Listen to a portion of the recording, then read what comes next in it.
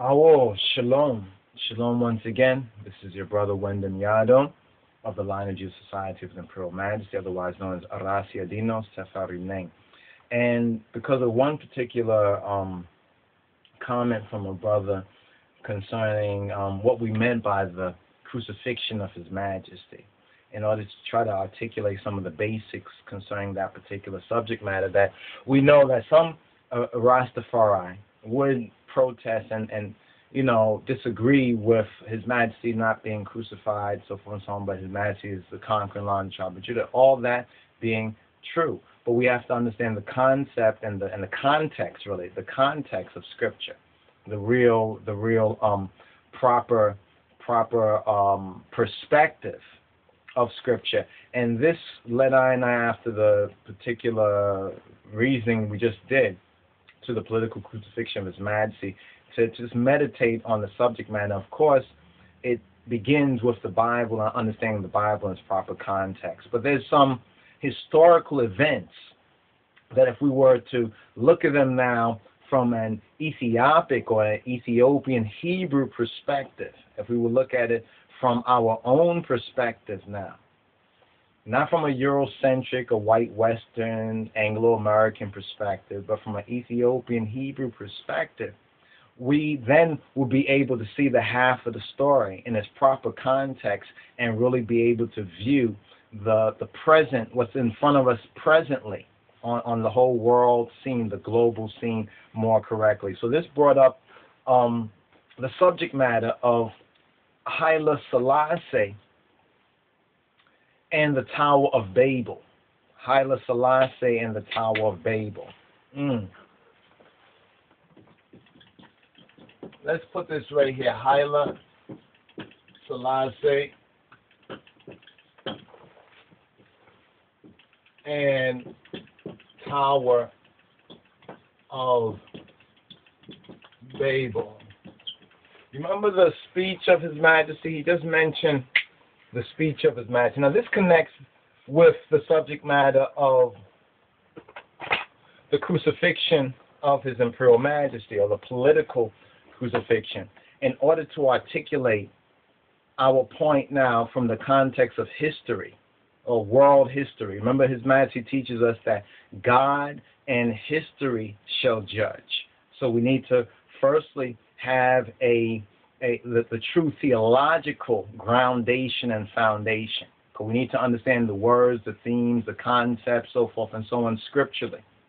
And that's where the work of discipleship is important, is familiarizing ourselves or refamiliarizing ourselves with the biblical scriptural context, removed from it the racism, the whitewash, the Gentile misinterpretations, all of that being removed from it. And that's a work or a labor of love in itself. But discipleship helps us as we start to look at what the Bible really means, the proper interpretation, and from an Ethiopian Hebrew perspective.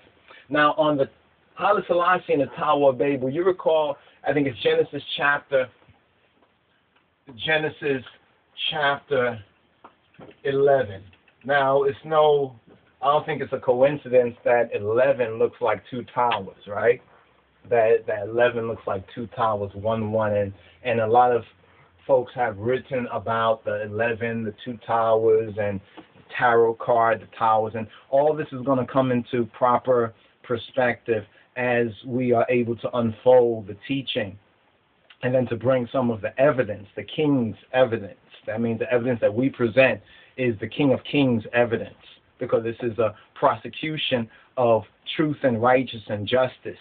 Yovas, this is what it's always been about, and if we receive His Majesty, if we Kabbalah His Majesty correctly, and from an Ethiopian, a true faithful Ethiopian in the Hebrew perspective, we'll be able to see this. Now, concerning the Tower of Babel, if we go to Genesis, and we only got a couple of minutes in this portion of the lecture and teaching, and hopefully Yah willing will come forward again and build up on this, and we might present on our website a couple of clips maybe videos or other information, which are just segments and portions, and Yah willing, we'll bring it together in a DVD or a video format. But we're going to go through this as is, so ones can get a perspective of this subject matter, and perhaps can even study portions of it for themselves and look into some of that which we present here. Let's go quickly through this. Let's go to Genesis chapter 11, so we can at least establish the foundation for this lecture. Now, in Genesis chapter 11 says, and the whole earth was of one language and of one speech. And now on language and speech, we have a new work that we have published recently. And let's see if we can get that.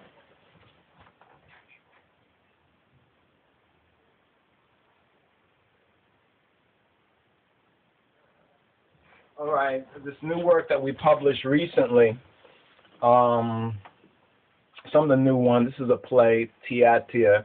This is Mahali Zeh Solomon, or the Song of Songs of Solomon. This is more on the arts, education and fine arts. That's on the fine arts agenda. This is the Gospel of Him, book one, trying to establish on the foundation concerning the good news of the King of Kings and His Christ. And this is Ethiopic First Language. Ethiopic First Language. You can go to www.lojsociety.org and you can purchase a copy, get a copy of this right here, Ethiopic First Language. So some of the more detailed background of this particular verse, and the whole earth was of one language and of one speech, is contained in this particular document. And as we have opportunity, we'll refer and make a couple of quotes, references to this, that gives more details on the subject matter. So we're going to go past this verse, because we can actually say that this book actually gives some of the footnotes to this particular, the meaning and the context of this particular verse in Genesis chapter 11, verse 1. Once again, and the whole earth was of one language and of one speech. Now, there's a footnote here in the Schofield Study Bible that speaks on Babel. What is Babel?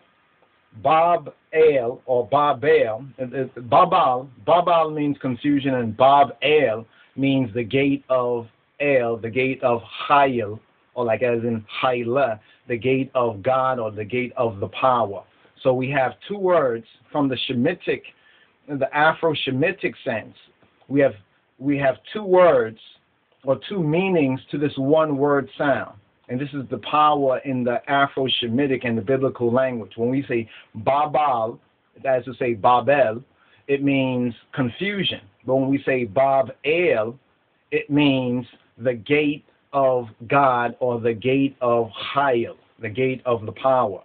But the history of Babel, in the sense of confusion, strikingly parallels that of the professing church. So the Schofield Study Bible is giving us a footnote next to one language, and say the history of Babel, confusion, strikingly parallels that of the professing church, because the professing church, or the Orthodox church, actually is supposed to represent the gate of God. It's supposed to be the gate to the kingdom of God, is the church.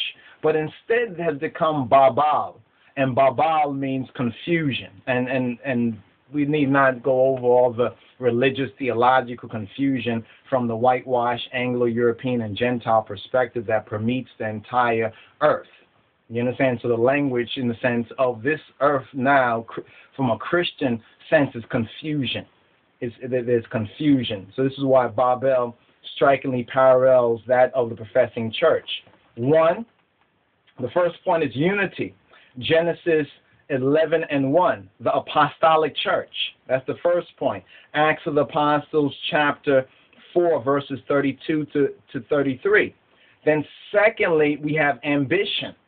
The professing church has ambition. Genesis chapter 11, verse 4. Using worldly, the professing church, it uses worldly but not spiritual means, according to Genesis chapter 11, verse 3, ending in a man-made unity. It ends in a man-made unity, which is, according to the footnote here in the Schofield Study Bible, the papacy.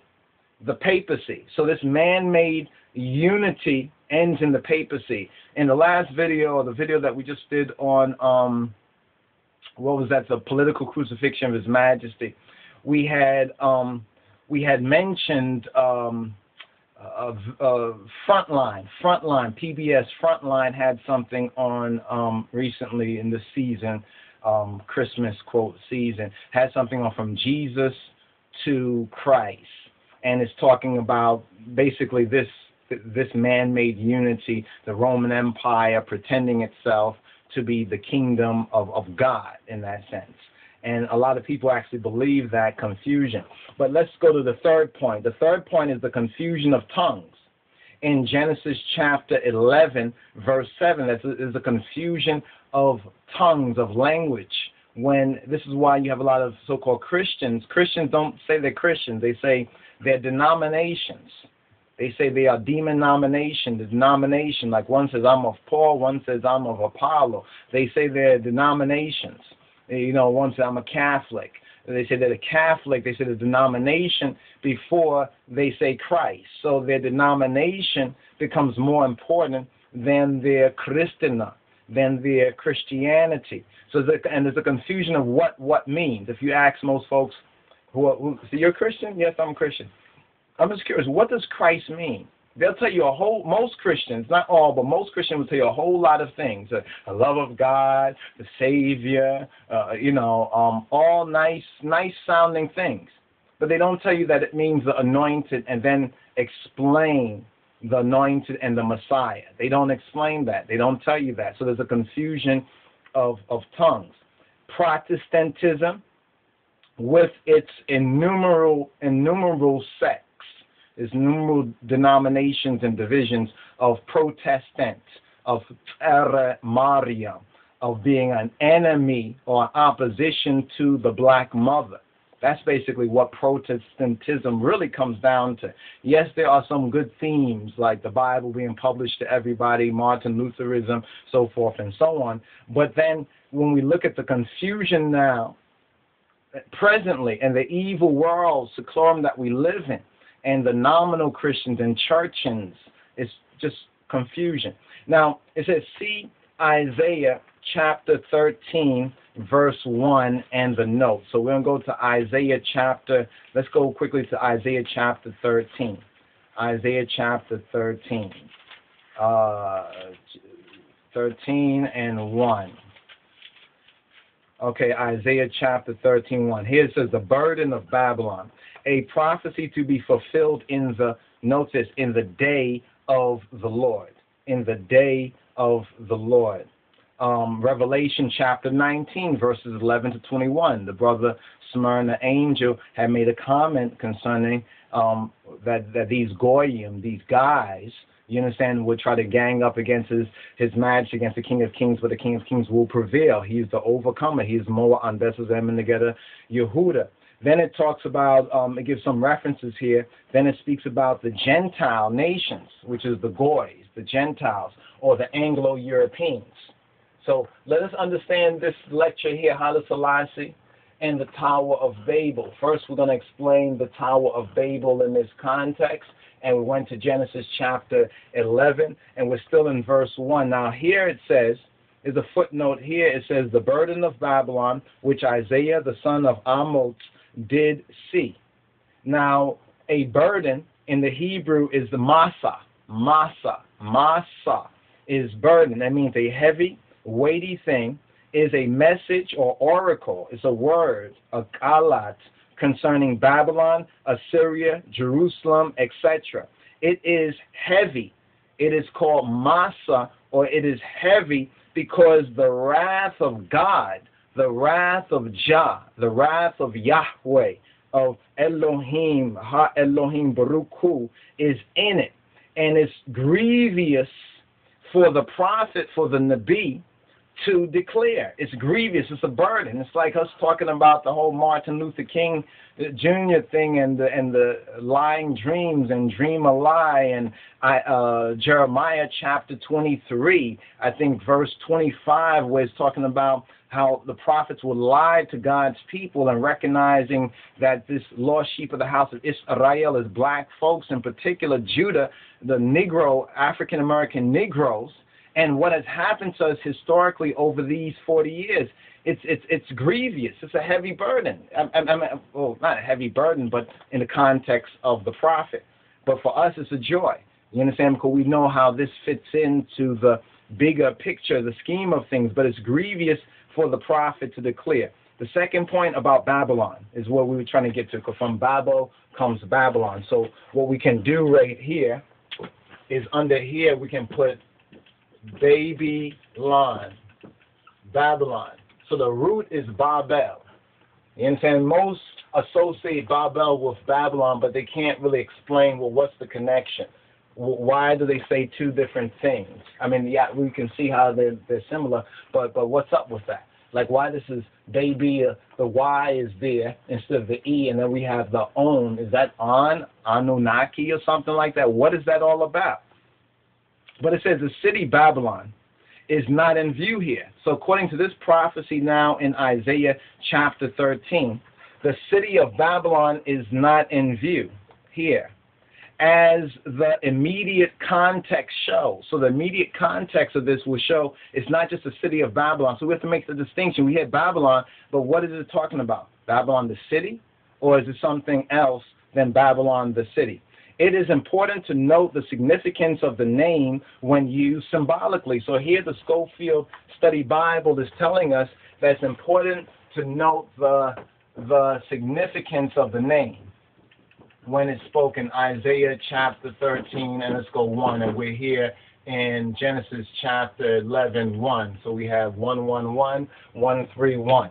So let us get the 411, so to speak, on this. So it's important to know the significance of the name when it's used symbolically, when it's used as a verbal hieroglyphic. And this is a terminology that we coin to express that verbally, or according to the word, there are hieroglyphic images. And in the sense that Egyptians had it right in the way that they utilize the symbolic logic. More people could understand. People nowadays don't understand because of the confusion of tongues and words. That's why it's difficult for them to interpret it accurately. But Babylon is the Greek form. So Babylon is the Greek form. Babel or Babel is the Hebrew or the Afro-Shemitic form. Invariably in the OT, the Old Testament, the Belui Kidan, Hebrew, the word is simply Babel, the meaning of which is confusion. And in this sense, the word is used symbolically. 1, in the prophets, when the actual city is not meant, the reference is to the confusion into which